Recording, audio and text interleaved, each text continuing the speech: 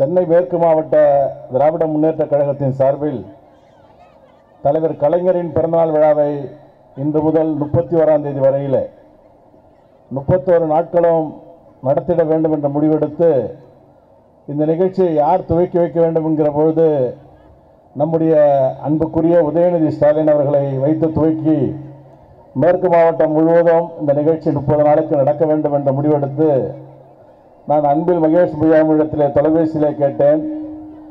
அவர் உடனடியாக அடுத்த நாளே இந்த நிகழ்ச்சிக்கு உதயநிதி வருவதாக ஒத்துக்கொண்டு இந்த நிகழ்ச்சி ஏற்பாடு செய்யப்பட்டது. குறிப்பாக இங்கே சொன்னார், இந்த இடத்துல கடற்கரை ஓரம் நடந்ததற்கு அவர் நன்றி தெரிவித்தார்.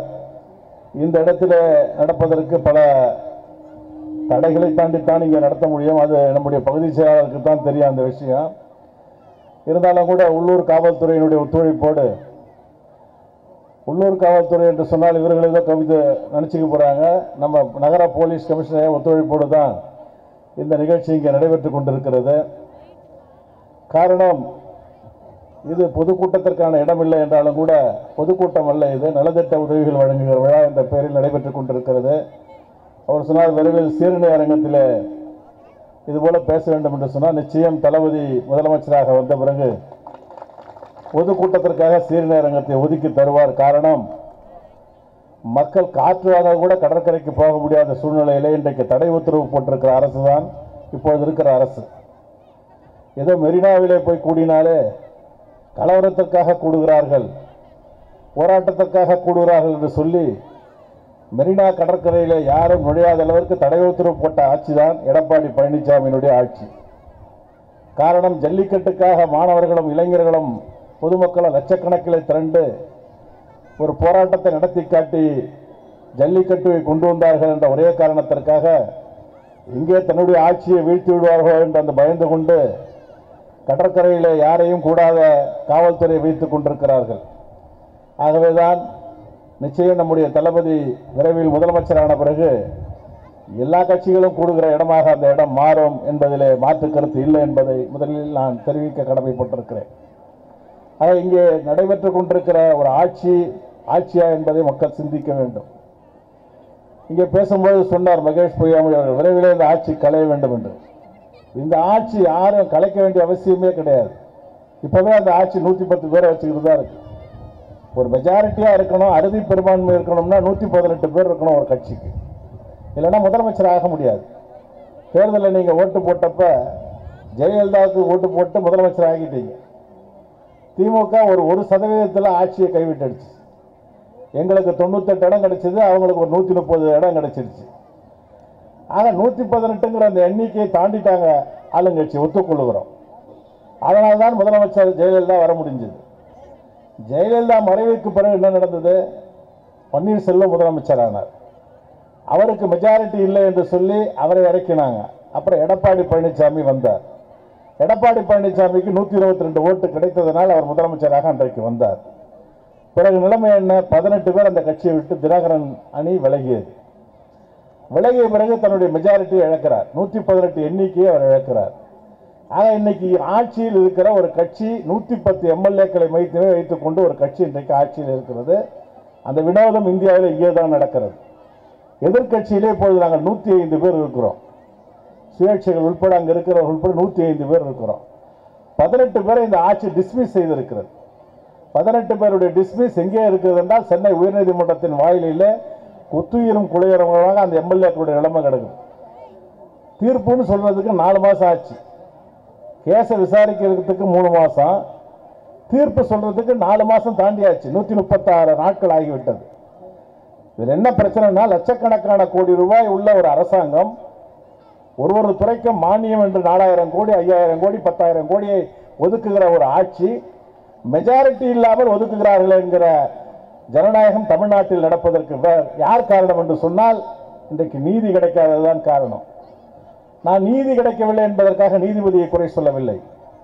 நீதிமன்ற தீர்ப்பு தாமதமானால் ஒரு பழமொழி சொல்வார்கள், தாமதமாக நீதி மறுக்கப்படுகிற நீதிக்கு சமம் என்று சொல்வார்கள். ஆகவே இந்த நீதி தாமதிக்க தமிழ்நாட்டினுடைய வரவு பட்ஜெட் பணம் வேற எங்கோ போய் கொண்டிருக்கும். ஆகவேதான் நீதிபதிகள் இதெல்லாம் தெரியும். ஆனால் என்ன காரணத்திற்காகவோ நிறுத்தி வைத்திருக்கிறார்கள். என்னைக்கு அந்த தீர்ப்பு வருகிறதோ அன்றைக்கு இந்த ஆட்சியினுடைய கதை முடிந்துவிடும். சினிமாவுடைய கிளைமாக்ஸ் மாதிரி அது முடிஞ்சிடும். ஆக அப்படிப்பட்ட சூழ்நிலையில் இந்த ஆட்சி ஒரு மெஜாரிட்டி இல்லாமல் நடந்து கொண்டிருக்கிறது. ஆகவே நீதிமன்ற தீர்ப்பின்படி, நியாயத்தின்படி பெரும்பான்மையை சட்டசபையில் நிரூபிக்காத இந்த முதலமைச்சரை விரைவில் வீட்டுக்கு அனுப்ப மக்கள் தயாராக இருக்கிறார்கள் இல்லையோ, சட்டமன்ற உறுப்பினர்கள் நிச்சயம் தயாராக இருக்கிறார்கள்.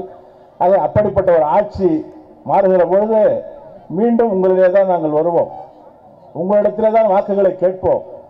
இன்றைக்கு திராவிட முன்னேற்ற கழகம் தலைவர் கலைஞர் அவர்கள் இயக்கிய இந்த கழகம் தலைவர் கலைஞர் அவர்களுக்கு சிறிது உடல்நலம் இல்லாத காரணத்தினால் வீட்டிலிருந்து வெளியில் வர முடியவில்லை. அவர் வீட்டிலே ஓய்வு எடுத்துக் கொண்டிருக்கிறார். ஆனால் இந்த இயக்கத்தை உயிரோடு மட்டுமல்ல ஊனோடும் இன்றைக்கு வளர்த்து வருகிற செயல் தலைவர் நம்முடைய தளபதி அவர்கள் தமிழ்நாடெங்கும் சுற்றி தலைவர் கலைஞர் எப்படி இந்த இயக்கத்திற்கு ஒரு வலு சேர்த்தாரோ அதை விட இன்னும் கூடுதலாக தமிழ்நாட்டில் 234 தொகுதிக்கும் தேர்தல் வரும் என்று சொன்னால் இன்றைக்கு திராவிட முன்னேற்ற கழகம் அத்தனை தொகுதிகளிலும் வெற்றி பெறுகிற ஒரு ஆற்றலை உருவாக்கி வைத்திருப்பவர் நம்முடைய தளபதி. அதில் எந்த மாற்று கருத்தும் கிடையாது. இன்னைக்கு பல கட்சிகள் சின்னாபின்னமாகி இருக்கிறது. நம்ம எதிர்க்கிற கட்சி 2-3ஆக மாறி இருக்கிறது. அந்த ஒரு கட்சிக்கு தான் வலுவான ஒரு அமைப்பு இருந்தது, அது இன்றைக்கு 2-3ஆக மாறி இருக்கிறது. புதிதாக வந்திருக்கிறார்கள். எப்பொழுதுமே திருவிழாக்களில் அப்படித்தான், ஏதாவது கிடைக்காதா என்று வருவார்கள் பல பேர். அதுபோலதான் அரசியலில் ஏதாவது கிடைத்து விடாதா என்று ஒருவர் கிளம்பி வந்தார், கட்சி ஆரம்பித்தார். அதற்கு மையம் என்று கூட பெயர் வைத்துக் கொண்டு சுற்றி கொண்டிருக்கிறார். ஆனால் இன்றைக்கு அதை பற்றி நமக்கு கவலை இல்லை. இன்னொருவர் வந்திருக்கிறார். அவர் சினிமாவிலே வேணால் அவர் சூப்பராக இருக்கலாம், ஆனால் மக்களிடத்தில் அவர் சூப்பராக இருக்க முடியாது. இதனால் இங்கே ஏற்கனவே ஒரு தளபதி தமிழகத்தில் வலம் வந்து கொண்டிருக்கிறார். ஆகவே இங்கே வந்து அவர் வாழாட்ட முடியாது. அவர் சமீபத்திலே கூட தூத்துக்குடிக்கு போய்விட்டு வந்தார். இங்கே கடலோர மீனவர்கள் வாழ்கிற பகுதி, பக்கத்தில் மீனவர்கள் இருக்கிற பகுதி, அங்கே மீனவர்களும் மக்களும் சேர்ந்து ஸ்டெர்லைட் ஆலைக்காக அங்கே போராடிய பொழுது 99 நாட்கள் வராமல் 100வது நாள் போராட்டத்தில் 100வது நாள் போராட்டம் என்று தெரிந்தும் கூட ஒரு அரசு 99 நாள் அதை பற்றி பேசாமல், அந்த குழுவினரோடு அனைத்து பேசாமல் 100வது நாள் போராட்டத்தில் ஒரு 10,000க்கும் மேற்பட்ட மக்கள் கலந்து கொண்ட அந்த போராட்டத்தில் துப்பாக்கியால் சுடுவது என்பது சாதாரண துப்பாக்கியால் அல்ல, குறிபார்த்து 1 கிலோமீட்டருக்கு அப்பால் இருப்பதை சுடுகிற ராணுவத்தில் பயன்படுத்துகிற அந்த மாதிரி துப்பாக்கிகளை கொண்டு வந்து காவல்துறை உடையில்லாத மத்தியில் இருக்கிறவர்கள் எல்லாம் சுட்ட காட்சிகள் வாட்ஸ்அப்பில் நீங்கள் பார்த்திருப்பீர்கள். இந்த கொடுமையிலே ஒரு பெண் இறந்திருக்கிறார். சுதந்திர போராட்ட காலத்தில் ஜாலியன்வாலாபாக் படுகொலை சொல்வார்கள். அந்த சுதந்திர போராட்டத்தில் ஜாலியன்வாலாபாக் படுகொலை நிகழ்த்திய ஜெனரல் டயர் அங்கே ஒரு மைதானத்துக்குள் புகுந்து சுட்டதும் வெளியிலே வர வழி இல்லாமல் பல பேர் ஒரு கிணற்றுக்குள் விழுந்து இறந்தார்கள். இன்னும் கூட போய் பார்த்தால் அந்த கிணற்றுக்குள்ளே அந்த துப்பாக்கி துளைத்த இடங்கள் எல்லாம் தெரியும், நன்றாக தெரியும். அப்பொழுதுதான் பெண்கள் இறந்து போனார்கள் அந்த போராட்டத்தில். இந்தியாவில் அதற்கு பிறகு எத்தனையோ துப்பாக்கி சூடுகள் இருக்கிறது. ஆனால் அதற்கு பிறகு தமிழ்நாட்டில் நடைபெற்ற இந்த தூத்துக்குடி துப்பாக்கி சூட்டிலே தான் ஒரு பெண் பலியாகி இருக்கிறார். பெண்ணை பாதுகாக்கிறேன் என்று சொல்கிற இந்த ஆட்சியை நான் கேட்கிறேன். பெண்களுக்கு பாதுகாப்பு உள்ள ஆட்சி என்று சொல்கிறீர்கள், இதுதான் பெண்களை பாதுகாக்கிற லட்சணமா? பள்ளி படிப்பை முடித்துவிட்டு வந்திருக்கிற அந்த பெண்ணின் வாயை குறிபார்த்து சுட்டு முகமெல்லாம் சேர்ந்த நிலையில் அந்த பெண் இறக்கடிக்கப்பட்டிருக்கிறார்.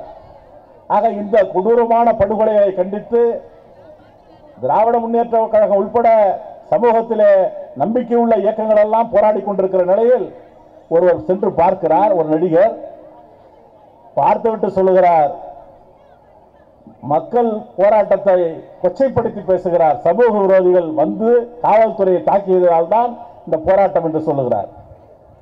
சமூக இதே போலத்தான் ஜல்லிக்கட்டிலும் என்று சொன்னார், சமூக விரோதிகள் வந்து என்று. நான் கேட்கிறேன், ஜல்லிக்கட்டு நடந்தது சென்னையில், இதுவரையில ஜல்லிக்கட்டு முடிந்து இத்தனை நாள் ஆகிறது, இதுவரையில ஒரு சமூக விரோதி இந்த சென்னை நகர காவல்துறை கைது செய்திருக்கிறதா? ஆனால் சமூக விரோதிகள் கூடிவிட்டார்கள் என்று சொன்னார்கள் அன்றைக்கு போலீசார், இதே சென்னை போலீசார். அதற்காக ஒரு நீதிபதி ராஜேஸ்வரன் தலைமையில் ஒரு கமிட்டி விசாரணை நடைபெற்றுக் கொண்டிருக்கிறது. அதில் ஏதாவது ஒரு சமூக விரோதியை இந்த காவல்துறை அடையாளம் காட்டியதா? நான் கூட சாட்சி சொல்லியிருக்கிறேன். ஆக இதை காவல்துறை ஒரு கவசமாக பயன்படுத்துகிறது. ஏதாவது ஒரு காரணம் என்று சொன்னால் சமூக விரோதிகள் உடனே உள்ளே புகுந்து விட்டார்கள். ஆகவே நாங்கள் தடியடி நடத்தினோம், ஆகவே நாங்கள் துப்பாக்கியால் சுட்டோம். அதை ஒரு நடிகர் வெளியில சொல்லணும்னா என்ன அர்த்தம்? மத்திய மாநில ஆட்சிகளுக்கு ஊதுகுழலாக இருப்பவர் தான் அந்த நடிகர் என்பதில் மாற்று கருத்து இல்லை. ஆகவே அவர் ஏதோ தமிழ்நாட்டில் பெருசா ஏதோ நடத்திலாம் நினைக்கிறாரு. ஏற்கனவே பாரதிய ஜனதாவால் கால் ஊன்ற முடியாமல் இங்கே தத்தளித்துக் கொண்டிருக்கிற நிலையில் அதை முற்றிலுமாக ஒழித்து கட்டுவதற்காக ஒருவர் புறப்பட்டு இன்றைக்கு வெளியிலே வந்திருக்கிறார். நமக்கு அதை பற்றியெல்லாம் கவலை இல்லை. ஆனால் அதில் எனக்கு ஒரு சந்தோஷம் என்னவென்றால், எனக்கு மாத்திரமல்ல உலகமே சந்தோஷப்பட்டது. ஒரு இளைஞன் அடிபட்டு படுத்துக் கொண்டிருந்தான், துப்பாக்கி சூட்டில காயம்பட்டு. அவரிடத்துல போய் இவர் நிற்கிறார். அவர் கேட்கிறார், நீ யார்? நான் தான் பா ரஜினிகாந்த். என்ன நிலைக்கு ஆளாயிட்டார் பாருங்க. நான் தான் பா ரஜினிகாந்தன். அவன் கேட்கிறான், எங்கிருந்து வரீங்க? சென்னையிலிருந்து வருகிறேன். சென்னையிலிருந்து வர 100 நாள் ஆகுமா என்று கேட்கிறான். ஆகவே இவர் உடனே அந்த இடத்துல கோபித்துக் கொண்டு உடனே படார் என்று போகிறார். அந்த காட்சி அப்படியே வாட்ஸ்அப்பில் வருகிறது. ஆக இன்றைக்கு வந்ததன் காரணமாக சென்னை விமான நிலையத்தில் இப்படித்தான் கை நீட்டி பேசுறார். ரொம்ப வேக சினிமா மாதிரி, அதாவது சினிமாவில் தான் ரீடேக் பண்ணலாம். ஒரு ஷாட் சரியில்லைன்னா அடுத்த ஷாட்டுக்கு போகலாம். அங்கே போக முடியல அவரால். ஒரு நிருபர் கேட்குறான், சமூக விரோதிகள் சொல்றீங்களா யாருன்னு கேட்டவொன்னே, எனக்கு தெரியும் சமூக விரோதி, ஆனால் உங்களுக்கு சொல்ல வேண்டியது இல்லை. மாட்டிக்கிட்டார் அவர். அப்போ ஏன் சொல்ல வேண்டியது இல்லைன்றீங்கன்னா, நாட்டுக்கு சொல்லுங்க, நீங்கள் சூப்பர் ஸ்டார் ஆச்சு அப்படின்றான். ஏய் அப்படின்றார். அதாவது சினிமா நினச்சிட்டு பேசிட்டார். அதுக்கப்புறம் தான் தெரியுது, ஓ இது பப்ளிக் இடம்னு. ஆக இப்படிப்பட்ட சூழ்நிலையில் அரசியலுக்கு இவங்களாம் லாயக்கில்லை. இவங்க ஒரு சின்ன சூடே தாங்க முடியலன்னா, இது நெருப்புக்குள்ள நடக்கிற அரசியல். இது நெருப்பு வளையத்துக்குள் புகுந்து வரணும் அரசியல்னா. ஆனால் அவங்கெல்லாம் தாங்க மாட்டாங்க. அவங்கெல்லாம் எங்கேயாவது இமயமலையில் போயிட்டார், இமயமலைக்கு போயிட்டார். நாங்கள் இன்னைக்கு காலையில் இப்படிதான் ஜெயலலிதா இருந்தாங்க. அப்போ ஒரு 2 வருஷத்துக்கு முன்னாடி அப்பப்போ கொடநாட்டுக்கு போயிடுவாங்க. அது அவங்க என்ன பண்ணுவாங்க, கோட்டையில் எங்கள் எம்எல்ஏக்கெல்லாம் தெரியும், முதலமைச்சர்னா சில ஃபைலில் கையெழுத்து போடணும். கோயம்புத்தூரில் 2 கார் ரெடியாக இருக்கும். முதலமைச்சர் அந்த பார்க்கறதுக்காக சென்னையிலேருந்து விமானத்தில் கோட்டைக்கு போவாங்க, இதுக்கு கோயம்புத்தூர் போவாங்க. அங்கேருந்து காரில் கோத்தகிரி கொடநாட்டுக்கு போய் கையெழுத்து வாங்கிட்டு வந்துடுவாங்க. அவங்க இருக்கிற இடம் தெரிஞ்சுது, அதனால் போய் கையெழுத்து வாங்கிட்டு வந்துட்டாங்க. இப்போ ரஜினிகாந்த் நான் அரசியலுக்கு வரேன், நேராக இப்படி தான் சொல்லுவார், கோட்டைக்கு போகிறேன்னு. நேராக ஒரு கோட்டை தான் தெரிவார். எது கல்ல வழியில் பாதை தெரியாது, எதுவும் தெரியாது. சப்போஸ் இவர் வந்தாருன்னு வச்சுங்க, இவர் எங்கேயாவது இமயமலைக்கு போயிட்டாருன்னா எந்த குகையில் போய் அவன் கையெழுத்து வாங்குவான்? பாபான்னு சொல்லிட்டு போயிடுவார் அவர். அதனால் இவங்கெல்லாம் பைத்தியக்க. அதாவது இவர் என்னன்னா, இவரே தான் ஒரு இதில் பேசுகிறார். எங்கன்னா ஏசி சண்முகம் ஒரு காலேஜ் நடத்துகிறார். அந்த கல்லூரி விழாவில் போய் பேசுகிறார். அவர் ஏதோ பெரிய புனிதர் மாதிரி. ஏசி சண்முகமே ஊராமுட்ட இடத்த வச்சுக்கிட்டு அதை அதிமுக கால ஜெயலலிதா இடத்தெல்லாம் பிடுங்கும்போது ஊர் விட்டு ஓடிட்டார். அவர் பெரிய நல்லவர் மாதிரி இவர் போய் அங்கே போய் பேசுகிறார். அங்கே பேசும்போது சொல்கிறார், எனக்கு அதாவது ஒரு மென்டலாக அவருக்கு 80 82 ஒரு சின்ன ஸ்ட்ரோக் மாதிரி வந்தது அப்படின்னு பேசினார். ஸ்ட்ரோக்லாம் கிடையாது, 82 அவருக்கு பைத்தியம் விஜயா ஆஸ்பத்திரியில் தான் அட்மிட் பண்ணாங்க. அதுக்கான ரெக்கார்ட்லாம் இருக்குது. இல்லைன்னா அவர் மறுக்க முடியுமா? இப்போ நான் அவரை தரக்குறைவாக பேசுறதா சொல்லலை. நான் அவர் என்னுடைய மக்களை பார்த்து சமூக விரோதின்னு சொல்லும் போது நான் ஏன் அவரை பேசக்கூடாது? என்னுடைய மீனவ மக்களை, என்னுடைய சமுதாயத்தை சேர்ந்த மக்களை பார்த்து சமூக விரோதிகள் அடையாளம் கொச்சைப்படுத்தி பேசுகிற ரஜினிகாந்துக்காக நான் பேசித்தான் ஆகணும். அதை யாருடைய கைப்பாவை இவங்கெல்லாம்? மீனவ அங்கே இருக்காங்க பாருங்க, எடப்பாடி பழனிசாமி, அவர் இந்த நரேந்திர மோடி இவங்களுடைய ஏஜென்ட் இருந்தால். ஆக இவங்களை பற்றிலாம் நமக்கு கவலை இல்லை. இருந்தாலும் கூட நாடு இன்றைக்கு போய்கொண்டிருக்கிறது ரொம்ப நாள் நீடிக்கக்கூடாது. எப்பவுமே நோய் வரும்போது அதுக்கு மருந்து கொடுத்து உடனே சரி பண்ணிடணும், இல்லைன்னா நோய் முத்திடுச்சுன்னா ஆபத்து. ஆகவே இன்னைக்கு இங்கே தகுதி இல்லாத ஒரு எடப்பாடி பழனிசாமி, மக்கள் அவருக்காக ஓட்டு போட்டாங்க, ஜெயலலிதாவுக்கு ஓட்டு போட்டாங்க. அந்த அம்மா இறந்து போச்சு. இவங்க பின்வாசல் வழியாக உள்ளே உட்காந்துக்கிட்டு இன்னொரு ஜெயலலிதா மாதிரியே உட்காந்துருக்கான். அதே நான் கூட சொல்லுவேன், நான் அடிக்கடி இந்த சரவணாபவன் ஹோட்டல் கல்லால் உட்காந்துருப்பாங்க மேனேஜருங்க, அந்த மாதிரி உட்காந்துருப்பாரு முதலமைச்சர் சீட்டில். எனக்கு அதுதான் ஞாபகம் வரும் அவர் பார்க்கும்போது. இப்படி இப்போ ஆடு திரண்டம் பார்க்குற மாதிரியே பார்த்துட்டு இருப்போம். இந்த பக்கம் அந்த பக்கம் 2 பக்கமும் பார்ப்பேன். அதனால் நாங்கள் அந்த சட்டமன்றத்துக்கு போகும்போது எங்களுக்கு அதுதான் ஞாபகத்துக்கு வரும். இதெல்லாம் என்ன பண்ணுறது? மக்களால் கவரப்படக்கூடிய தலைவர், மக்கள் விரும்பும் தலைவர் எதிர்க்கட்சி தலைவராக உட்கார்ந்து கொண்டிருக்கிறார். அதுதான் இன்னைக்கு இருக்கிற ஒரு தாங்க முடியாத ஒரு சூழ்நிலை. இருந்தாலும் கூட இவைகளெல்லாம் தாண்டி ஜனநாயகம் என்ற காரணத்தினால் நாம் மக்களை நேசிக்கக்கூடிய இயக்கம். இன்னைக்கு தமிழ்நாட்டில் நிச்சயமாக ஒரு மாற்றம் வரும். தலைவர் கலைஞரின் பிறந்தநாள் விழா இந்த நிகழ்ச்சியில மாற்றம் ஏற்படுத்தக்கூடிய நிகழ்ச்சியாகத்தான் இந்த நிகழ்ச்சி மாறும். ஆகவே இன்றைக்கு ஏதோ நாம் உதயநிதி ஸ்டாலின் அவர்களை வைத்து இந்த விழா நடத்துகிறோம் என்று சொன்னால் சொல்வார்கள் வாரிசு அரசியல். இதுல என்ன தப்பு? வாரிசு அரசியல் காஷ்மீர்ல இருந்து எடுங்க, எல்லாமே வாரிசு தான். வாரிசுனா என்ன? ஒரு அப்பா புள்ள ஒரே கட்சியில் இருக்கிறது போற தப்பு. அப்பா ஒரு கட்சியிலையும் புள்ள ஒரு கட்சி இருந்தால் தான் அது சம்பாதிக்கிறதுக்காக இருக்கான்னு சொல்லுவான். இங்கே அப்படி இல்லையா? அப்பா புள்ள பேர எல்லாம் ஒரே இயக்கம், அதான் குடும்ப இயக்கம். அது அவங்களுக்கு வாரிசே இல்லைன்னா அதுக்கு நம்ம என்ன பண்ண முடியாது? ஜெயலலிதாவுக்கும் வாரிசு இல்லை, எம்ஜிஆருக்கும் வாரிசு இல்லை. எடப்பாடி பழனிசாமி பற்றி பேச வேண்டியதே இல்லை. அவருக்கே தகுதி இல்லை. அவர் இன்னொரு அவர் குடும்பத்தை பற்றி நம்ம ஏன் பேசணும்? அதனால இன்னைக்கு இங்க வந்திருக்காரு அப்படின்னா உதயநிதி ஸ்டாலின் அவர்கள் வந்திருக்காருன்னு சொன்னா எனக்கு அவரை சிறு வயதிலிருந்து தெரியும். அவருடைய தந்தை தளபதி அவர்களை அழைத்து கொண்டு நான் பெரிய பொதுக்கூட்டங்களுக்கு செல்லும் பொழுதெல்லாம் கூட சிறு வயதில் ஒரு 10 வயது சிறுவனாக இருக்கும் பொழுது அந்த மேடைக்கு வந்து அமர்ந்து பின்னாலே உட்கார்ந்து அமர்ந்து உன்னிப்பாக பார்த்து கொண்டிருப்பார். அப்போ இதெல்லாம் கண்ணாடி போட்டு கொண்டிருப்பார். எப்பொழுது அதெல்லாம் இல்லை, ஏன்னா இப்போ சினிமா நடிகராகிட்டார். அதனால இப்போ அவர் வந்து சினிமாவில் வந்து கதாநாயகனாக நடித்து கொண்டிருக்கிறார். இன்றைக்குள்ள சினிமாவில் வந்து நிற்கிறது ரொம்ப கஷ்டம். இன்னைக்கு இருக்கிற சினிமா உலகம் வந்து ரொம்ப, அதாவது மிகப்பெரிய நடிகர்களே சரிந்து போகிற ஒரு சூழ்நிலை இருக்கிற திரையுலகில் இன்றைக்கு வந்து ஒரு முடிசூடா மன்னனாக நம்முடைய உதயநிதி ஸ்டாலின் அவர்கள் நடித்துக் கொண்டிருக்கிறார். தொடர்ந்து படங்கள் வெளியிட்டுக் கொண்டிருக்கிற அந்த பெருமை அவருக்கு சாரம். ஆக அவர் திமுக மேடையில் ஏறுவது என்பது நீங்க கூட பார்த்தீங்க, எங்க டிவி இதில் ஒரு பேட்டியில் சொல்லுவார். என்ன வந்து திமுக என்னங்க, நான் திமுக குடும்பங்கன்றாரு. நான் இன்னைக்கு திமுக இல்லைன்னா பிறப்புலேருந்தே நான் திமுக தான், அதனால தான் என் படத்துக்கெல்லாம் வரி விலக்கு கொடுக்கல அப்படிலாம் சொன்னதை நீங்கள் பார்த்தீங்க. அது அவரை பொறுத்தவரையிலே இன்றைக்கி நாங்கள் அவர் வந்து மேடையில் ஏன்னா இதை மக்கள் புரிஞ்சுக்கணும். ஏன்னா சில நேரத்தில் மக்களுக்கு இன்னொருத்தவங்க சொல்லுவான், பார்த்தீங்களா கலைஞர் அதுக்கப்புறம் தளபதி அதுக்கப்புறம் பாருங்க அப்படின்வான். எனக்கு தெரியும் அவருடைய மகன் அரசியலுக்கு வந்தாலும் வரணும். விருப்பம் உள்ளவர்களை அரசியலேருந்து யாரும் வந்து மாற்ற முடியாது. இப்போ நான் நிற்கிறேன்னா என்னுடைய தந்தை இந்த இயக்கத்துக்காக 40 ஆண்டு காலம் உழைத்துட்டு இறந்து போயிட்டார். இது ஒன்றும் மடம் இல்லை, சங்கராச்சாரியார் மடம் இல்லை. அப்பா பணம்னு புள்ள வர்றதுக்கு உழைக்கணும். உழைக்கிற சக்தி யாருக்கு இருக்குதோ அந்த திராவிட முன்னேற்ற கழக தொண்டை தூக்கி பிடிப்பான். அது எந்த மாற்றமும் கிடையாது. நான் இந்த இடத்துக்கு வந்திருக்கேன்னா நான் சிறு வயதுலேருந்து இந்த இயக்கத்தில் நான் வந்து பாடுபட்டு இருக்கிறேன். ஆகவே தான் படிப்படியாக உயர்ந்து வந்திருக்கிறேன். இந்த நிலையில் நான் நிற்கிறேன் அப்படின்னா அதுக்கு தலைவர் கலைஞர் தளபதி எனக்கு கொடுத்திருக்கிற ஆதரவு, ஊக்கம், தொண்டர்கள் என் இடத்துல காட்டுகிற பாசம், இவைகள் தான் என்னை உயர்த்தி பிடித்திருக்கிறது. ஆக இது வாரிசு அரசியல் அல்ல, இது மடம் அல்ல, இந்த நேரம் வந்துடுறதுக்கு. அதுபோலத்தான் இங்கே உதயநிதி ஸ்டாலின் மக்களால் கவரப்படுகிற, ஏன் இயக்க தொண்டர்கள் கவரப்பட மேடைக்கே கூட்டு வர முடியல. நான் முன்னாடி வந்துட்டேன், அவர் பின்னாடி ரசிகன் தான் வந்தார்.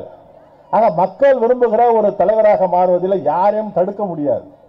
ஆகவே நிச்சயமாக சொல்லுகிறேன், திராவிட முன்னேற்ற கழகத்தில் வாரிசு இல்லை, ஆனால் உழைக்கக்கூடிய தலைவர்களுக்கு உயர்வு என்றைக்கும் உண்டு. அந்த உயர்வு பெறுகிற இடத்திலே நம்முடைய உதயநிதி இருக்கிறார். நிச்சயம் உயர்வு பெறுவார். சென்னை மேற்கு மாவட்ட கழகம் அதற்கான முயற்சியில் அவரோடு இருக்கும் என்பதை தெரிவித்துக் கொண்டு இந்த நிகழ்ச்சிக்கு அவர் வெளிநாட்டிலிருந்து தொலைபேசியில் அன்பில் மகேஷ் பொய்யாமோடு பேசும்போது ஒத்துக்கொண்டு வருவதற்காக இசைவு தந்திருக்கிறார். ஆகவே அவருக்கு மாவட்ட கழகத்தின் சார்பில், அதே போல மயிலை பகுதி கழகத்தில் மிக சிறப்பாக அந்த நிகழ்ச்சிக்கு ஒத்துழைத்த நம்முடைய கழக தோழர்களுக்கும் நன்றி கூறி நிறைவு செய்கிறேன். நன்றி, வணக்கம்.